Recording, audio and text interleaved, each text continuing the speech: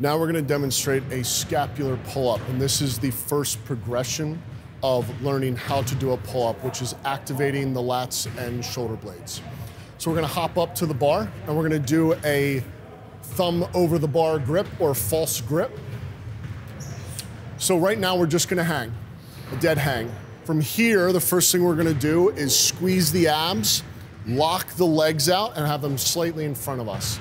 Now, all I want you to do is activate the lats and shoulders, so it's a slight movement, and just pull the shoulder blades down. Good. Come back down. Good. Let's do a couple of these. It's a very short, slight movement, but it teaches you how to activate the shoulder blades and lats for a pull-up. So you're using your entire back and not just the arms.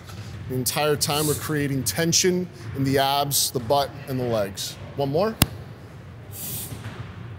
Good. And relax.